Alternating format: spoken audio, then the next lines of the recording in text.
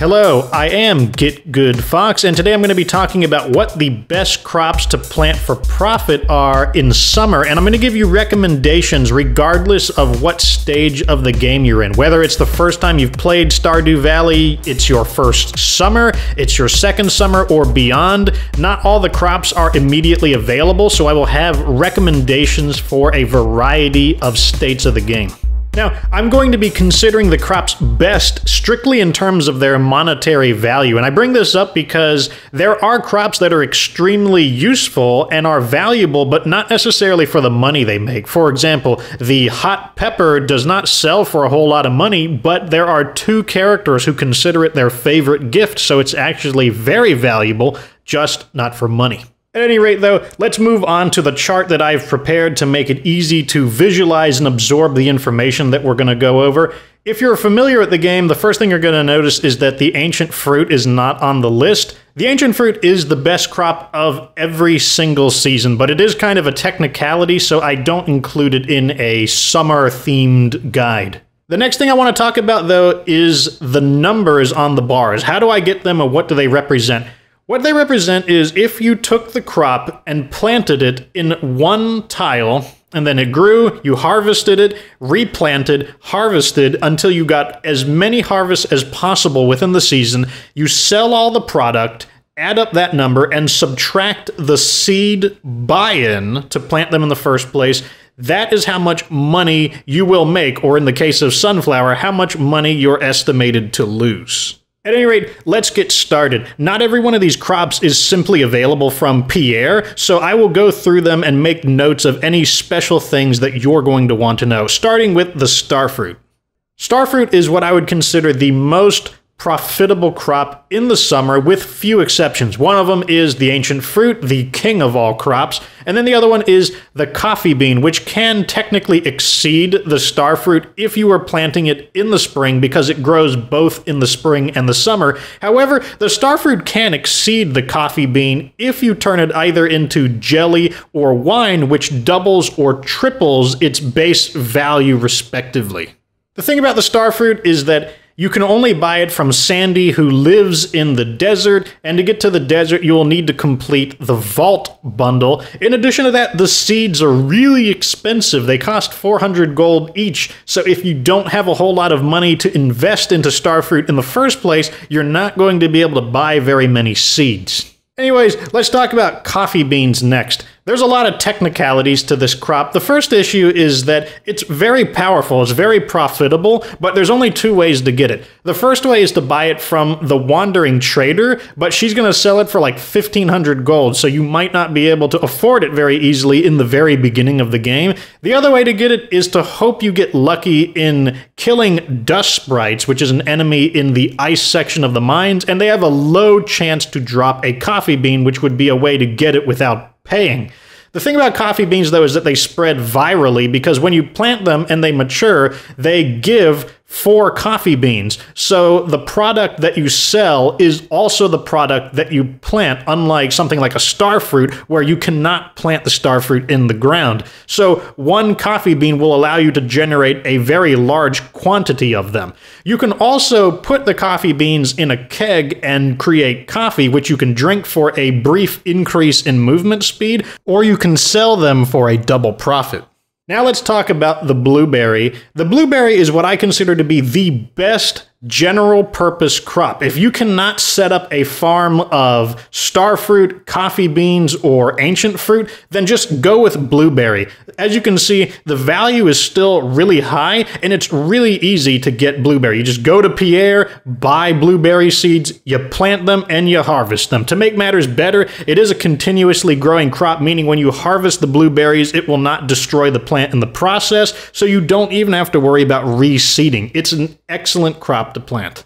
Now let's move on to the red cabbage, and there's two important things to know about it. One, Pierre does not sell red cabbage seeds until the second year of the game. It is possible to get a red cabbage earlier in your first year from the wandering trader, but otherwise you'll have to wait. The The reason that's important is because this item, the red cabbage, is used to complete the dye bundle. So the only way to complete the dye bundle and therefore complete all of the community center in your first year is the hope that the wandering merchant sells one in your first year.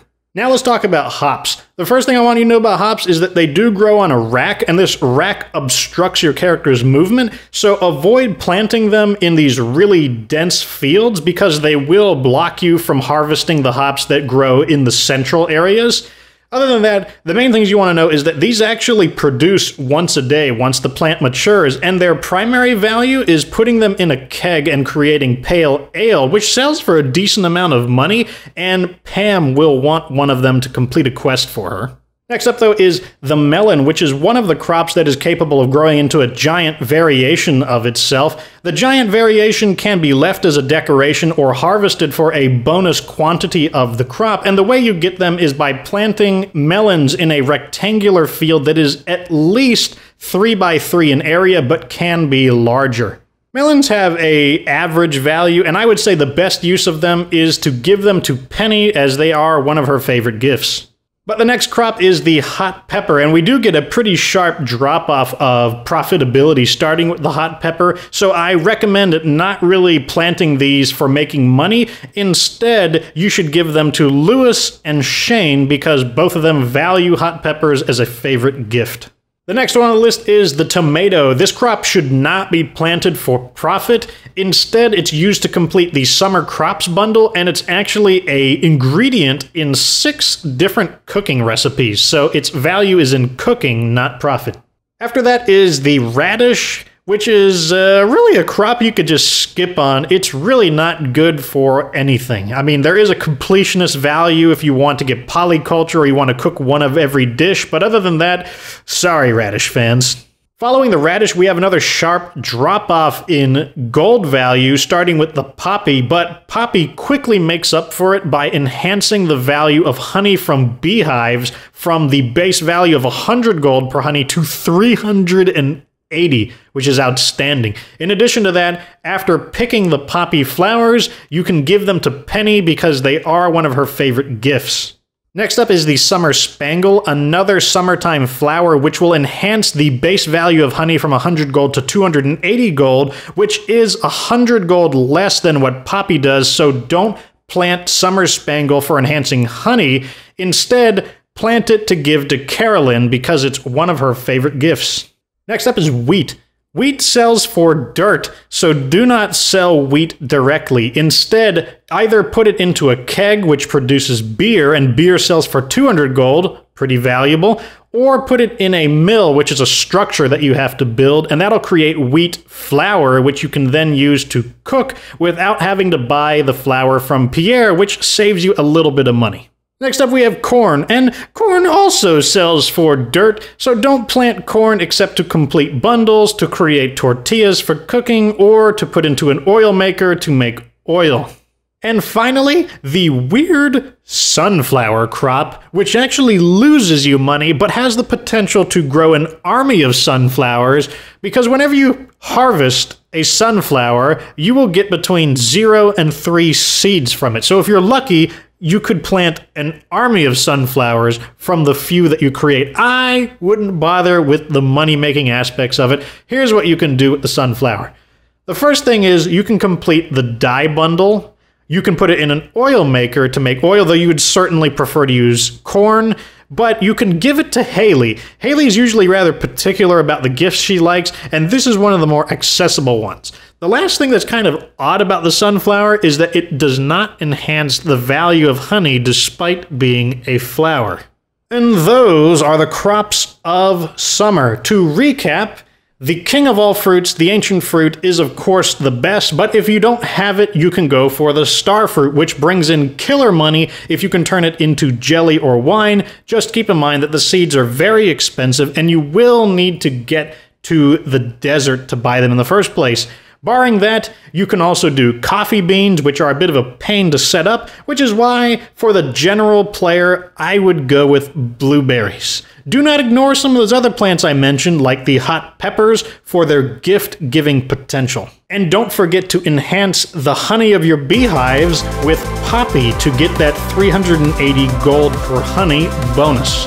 But that is that. Like this video if it helped you, if it gave you some new ideas or clarified anything. Subscribe for future Stardew Valley content. And of course, remember that you don't have to be good to get good.